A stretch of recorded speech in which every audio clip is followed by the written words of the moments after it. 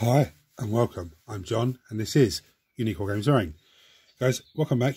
For everyone that's new, this is the Monday painting video. What's the Monday painting video? What's it all about?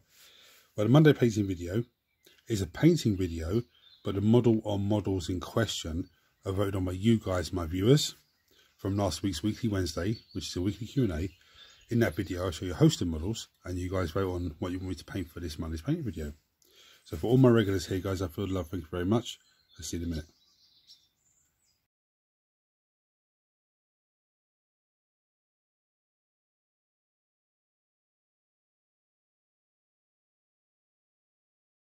So this week is a tie on the voting. So we have Wraithguard for the Aeldari army, we have the Shield Captain for Custodes, and we have a unit of Tyranid warriors for the Tyranids. So 1 to 2 is Wraithguard, 3 to 4 is the Shield Captain, 5 or 6 is the Tyranid warriors. So 2 Wraithguard. Yeah, so these guys are a squad of 5. Actually, amazing sculpts. The first thing I need to do is sort out the some steel lead to drab across the gravel. Just give it it's not a dry brush, but it's sort of a heavy dry brush, sort of paint job slash, you know. So it's not a dry brush, but it's like a gentle paint. It's a bit weird to explain that technique, but it just basically gives you dark gravel underneath with bits of black coming through and then the light brown on top. And before I do that, I was going to paint these guys a carbon copy of this guy, the Wraithguard. But now I'm thinking, no, I want to keep the Wraithguards separate so they stand out differently on the battlefield. And also painting that white helmet is actually a pain in the ass. So I'm going to do a different colour on their helmet on these guys. Because I thought if I do these guys a different helmet, I'd probably go with the purple on the body still, because that's very nice. But if I do these guys' helmets differently, and then the Wraithguard, or the Wraithblade, sorry, which are these guys but with the 2 close combat weapons, if I do them differently, again, all 3 units will stand out differently on the battlefield, but they're all still Wraith constructs. So I'm going to take care of the steel legion drum on the base first, and I'm going to come back to you after that. Right, so to run you through my wet palette, I have some Nagreth Knight, I have some Corn Red, some Trollstar Orange, Lead Belcher, and some Youth and Grey. This is what I'm starting off with at the moment. Now I woke up this morning and had a crazy idea to paint them Corn Red. And I said to myself, no, I've got a plan, stick to the plan, so that's what I'm going to do. I'm going to start with Youth and Grey. I'm going to come in and get all the robes, the little tabards hanging down off of them. I'm going to give their head once over Youth and Grey as well. So I'm going to go off camera and do those. Right, so now I'm going to come in with some Nagreth Knight. And what I'm going to do with this lovely colour is I'm going to pick out all of the armour panels.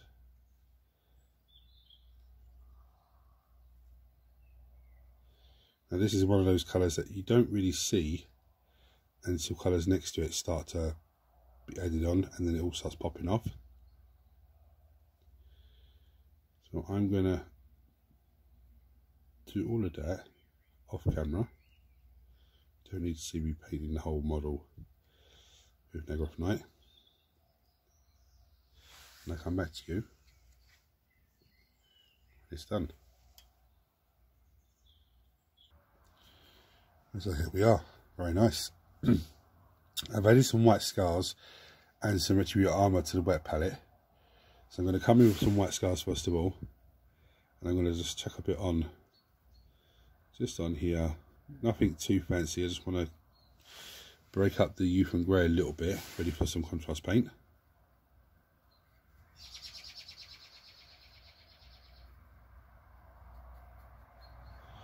Trying to get a mostly central on the head.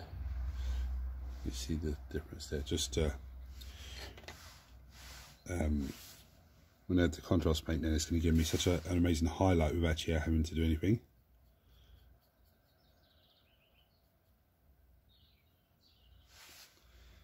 Just do this one, and then I go off camera and do the rest.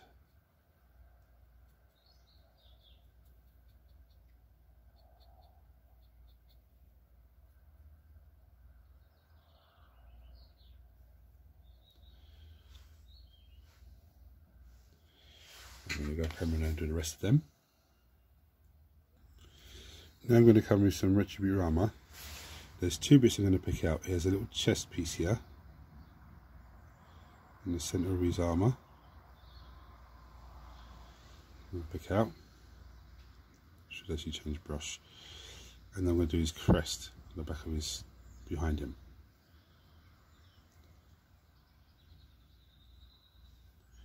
So I'm going to go off camera and do those. Now what I'm going to do now is I'm going to come in with lead belcher and I'm going to paint all of the gun lead belcher, sort of giving it a bit of a heavy dry brush. Try not to get any on the armour panels that I've already done with the purple. Get the pipe in. Get all of the soul gems, like the ones on his shoulder, on, you know, everywhere else, and in between the legs, like in there. Yeah, I'm going to go around and do that on all of them. So here we are. Now with the silver, when I've put it on the gems, on like the legs and stuff, I've gone on to a bit of the purple. That's not an issue, because when we come to contrast paint, it's really going to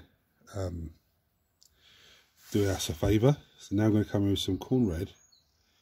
I'm going to paint the barrel of the gun. Just so the gun, I don't really spend much time doing a lot of work on the guns, but I do think that this one needs a bit of something added to it. So I'm going to go off camera and do the rest on the rest of them. Right, so now what I'm going to do, I'm going to come in with some Troll Slayer Orange. I'm going to really water it down. I'm going to splash it on the end here. Okay. Now it's going to look a little bit weird first of all when it goes on, but as it dries down, it's going to give me a nice little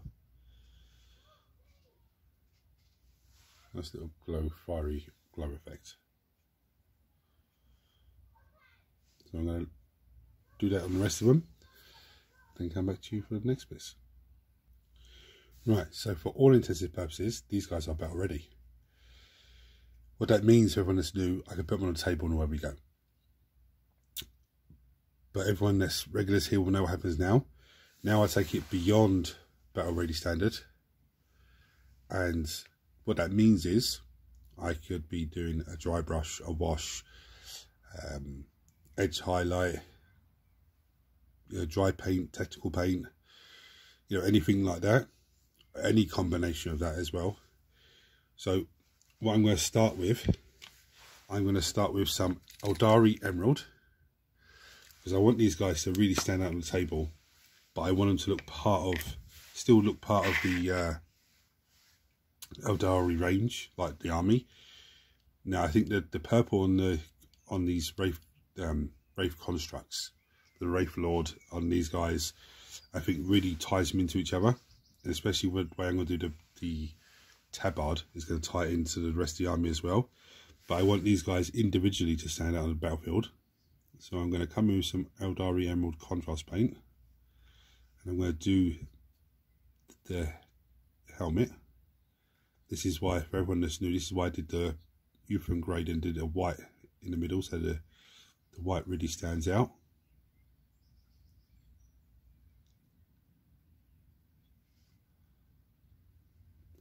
Now I could have probably done 2 passes of the white, in all honesty, just to heighten that area even more, like highlight up before I even started. But I'm going to go off camera and do the Aeldari Emerald on the rest of them. Now I'm going to come with some Griffin Hound Orange. This is the same colour I use on the Wraith Lord, for the same part, which is going to be the tabard. And I think that's going to be my Aeldari colour, to be honest with you. So again, this is where I painted the Euphron grey and then come in with the white scars across the tabard just to give it a little highlight. As this dries off, it should really show you that highlight nicely.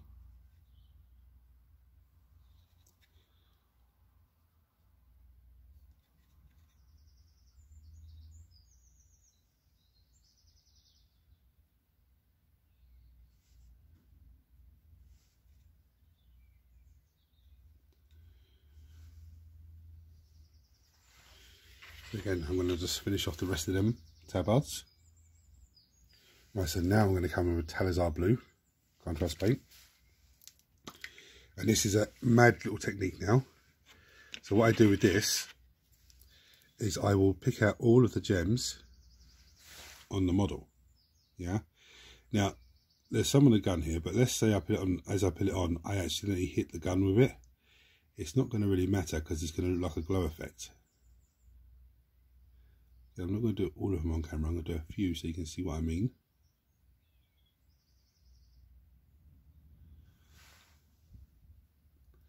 That really breaks the gun up then and just shows off. But these models are just covered in gems everywhere. So like when I painted the silver on the on there, if I hit the purple, it doesn't matter because when I come over with the contrast paint on the arm there, for example, you see I've got the silver on the purple. When I come over with the contrast paint, it's just going to make it look like a glow effect. Yes, it's not an issue. So I'm going to go off camera and painstakingly go through every single one of these guys and do all those gems. And there we have them. I mean, the contrast paint is still a wet, shiny. You can see that effect on the helmet now with where the white's gone. You see it just fading off and different shades, which is great. So these guys actually, I'm glad they're painted. Absolutely an amazing unit on the table, but I haven't mastered how to use them properly yet. They only have 18-inch range on the weapon, so it's literally you have to get as close to the enemy as possible, so they have to deal with you basically. But I'm glad they're painted. So a massive thank you to everyone who voted. If you're not subscribed to the channel, guys, hit the subscribe button because it costs you absolutely nothing. Turn your notifications on so you don't miss anything. Everyone smash the thumbs up button so it triggers YouTube to share this video with more and more people.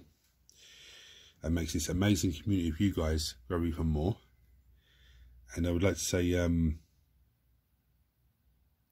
if you voted for something that didn't win this week, don't panic because everything has to be painted. Now the Aeldari is going to be off the table for about a month or so because I want to try and add some more different units to it and come back with a totally new, not a new army, but a new shake up on the army, a few new ideas that I've had to add to it. So again, thank you all for voting. Thank you for watching. Any comments or anything like that about these models, my paint job, whatever, anything about this video, just chuck them below as normal, guys. Until next time, thank you for watching. Hit the buttons for me. Take it easy.